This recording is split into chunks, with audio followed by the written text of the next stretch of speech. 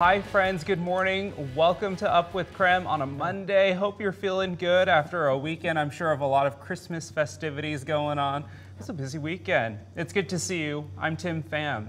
Yeah, and I'm Brandon T. Jones, filling in for Channing Curtis. Welcome. Thank you. I'm so happy. I mean, Tim was, you're the anchor when I was here in my first stint on the weekend, so it's like I'm honored to be sitting next to Tim Pham right now. To Brandon T. The honor is mine. Oh, no. You fill in when Channing and I are off, and so it's rare that we get to do this, and it's rare that we also get Thomas to join us too. 1, 2, 3, and Nicole, right? Right. We can't leave out Nicole this morning either. It's the Bro Show plus Nicole is what we said. Hi, Nicole.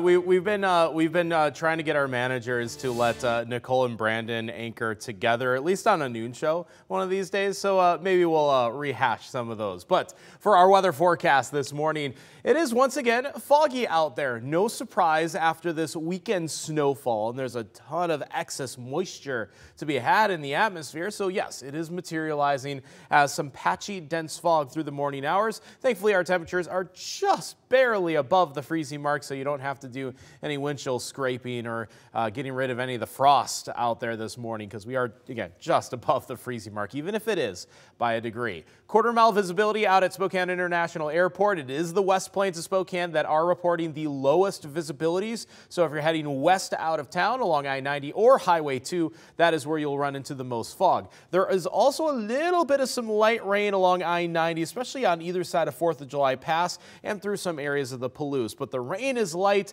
and the fog is patchy this morning. Well, this morning, closing arguments are expected to begin in the trial of 3 Tacoma police officers charged with the death of Manuel Ellis. The trial has been going on for more than 2 months. After closing arguments, the jury will receive instructions, then deliberations will begin. The key here is that there is no timeline for how long those deliberations may last. Manuel Ellis died in police custody in March of 2020, just weeks before George Floyd's death triggered a nationwide reckoning on race and policing. Ellis died after being tased and tackled by officers. He repeatedly told the officers he couldn't breathe as he was restrained. So here are the 3 Tacoma police officers that are facing charges. Officer Timothy Rankin is charged with first-degree manslaughter in Ellis's death. Officers Matthew Collins and Christopher Burbank are charged with second-degree murder and first-degree manslaughter. And happening today, Spokane Valley is hosting an open house this evening to talk about their homeless action plan. Our Nicole Hernandez is live in the Valley this morning. And Nicole, when and where is this open house? So Brandon, the open house is going to be here at the Center Place Event Center in Spokane Valley, of course, and it's starting at 5 o'clock this evening. So the city is going to be giving the community a chance to come down and hear about their homelessness action plan and then answer any questions people here in the community have about that plan and how it's going to work as they start implementing it. So representatives from the city, the police department, and other community organizations will all be here. The homeless action plan is something Spokane Valley has been working on for years now. It's a plan for how the city is going to try and reduce and prevent homelessness. In the past 2 years, the community has already had a few opportunities to give their opinions on what should be in the plan, and now Spokane Valley officially adopted the plan last week. So again, this meeting happening right here at the Center Place Event Center. It's going to be happening from 5 o'clock to 7 o'clock this evening. In Spokane Valley, Nicole Hernandez, KREM 2 News. Thanks, Nicole. This weekend, an Idaho judge denied a motion by the state to move Chad Daybell's trial out of Ada County. The state filed that motion last month. Prosecutors say it was because of significant changes to circumstances after the venue was set. Daybell's team filed a motion a few days later to keep his trial in Ada County. They accused the state of forum shopping in order to gain an advantage. Daybell and his wife, Lori Vallow, were charged with the murders of Daybell's first wife and 2 of Vallow's children. Vallow was convicted in their deaths earlier this year. Chad Daybell's trial is set for April 1st. Well, developing this morning, 1 man and 1 woman are dead after a shooting on Friday night in northeast Spokane. Police found the 2 people after responding to multiple gunshots. SPD is not saying if there are any suspects at this time. The Major Crimes Unit is currently investigating. They're asking anyone with surveillance video to call Crime Check, and that number is there at the bottom of your screen. And the U.S. Attorney for the Eastern District of Washington announced a federal jury indicted a man for trafficking fentanyl in meth. Court documents show video at Northern Quest Casino captured an alleged drug transaction in the parking lot. Tribal police later arrested Charles Dickerson. Documents claim police found him with 12 grams of cocaine, over 130 Skittles believed to contain fentanyl, and an estimated $18,000 in cash. This indictment comes just days after the same U.S. attorney testified before U.S. Senate Committee on Indian Affairs. She spoke about efforts being made in Eastern Washington to help with the fentanyl crisis, including drug prevention and education programs.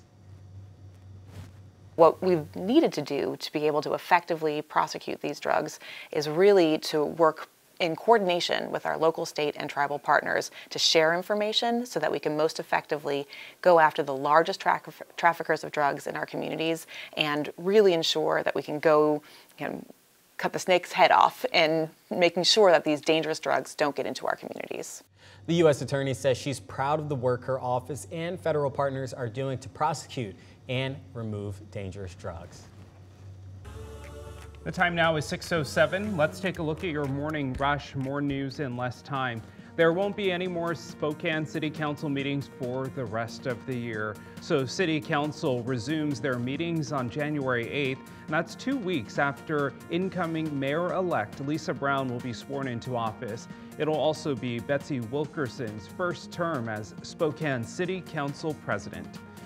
Well, a quick reminder for you, if you are traveling this winter, traction tires and chains may be required over the passes, and they're required to be with you at all times, even if they're not required to be on your tires. If you're not prepared, you could face a fine of up to $500. If you do need a refresher on how to put your chains on, we've made it easy for you. All you have to do is text the word chains to our text line. That's 509-448-2000, and we will send you a link with some tips and tricks. Well, the Sawtooth Avalanche Center says the danger is now considerable in the Sawtooth National Forest. They say large human-triggered avalanches are likely thanks to a layer of weak snow near the ground. Well, here in North Idaho, the Idaho Panhandle Avalanche Center says they'll start issuing avalanche advisories starting tomorrow. They'll be issued on Tuesday and Friday mornings. That is a look at your morning rush. So for years, people warned pet parents that poinsettias can be deadly. That's right, Tim. And then Ariane Datil with our exclusive verified team setting the record straight on this claim once and for all. Poinsettias are one of the most popular holiday plants. Their colorful leaves can range from a creamy white to a bright red. For years, people have claimed that the plant is lethal to cats and dogs.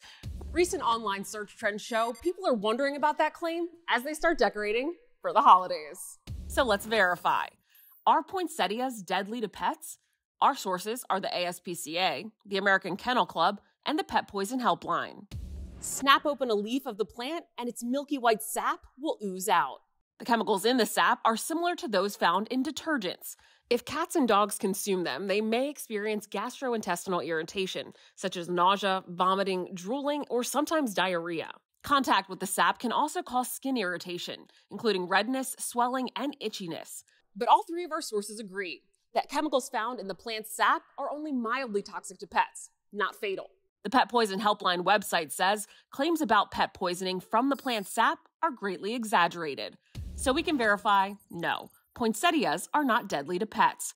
But consuming the sap and the plant's leaves in general is still not good for them. So to be safe, the American Kennel Club recommends keeping poinsettias out of your pet's reach during the holiday season. The ASPCA says holly and mistletoe, which can cause gastrointestinal irritation as well as cardiovascular problems when ingested, should also be kept out of your pet's reach. With your Verify, I'm Ariane Datil.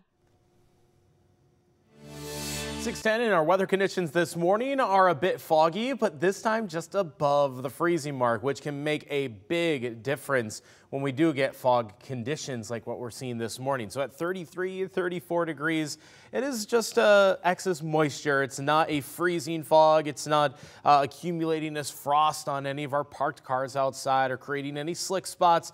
It's just going to stay damp because of all that, again, the excess moisture and that low cloud cover that'll be overhead through about 9 or 10 o'clock this morning. And what is still just going to be an overall cloudy day today, highs no better than 40 degrees. Now, looking ahead, not just this week, but next week, temperatures might inch above average more days than not. And we'll show you just how that could affect our white Christmas prospects in those days leading up to the holiday. We'll look at that extended outlook in just a few minutes.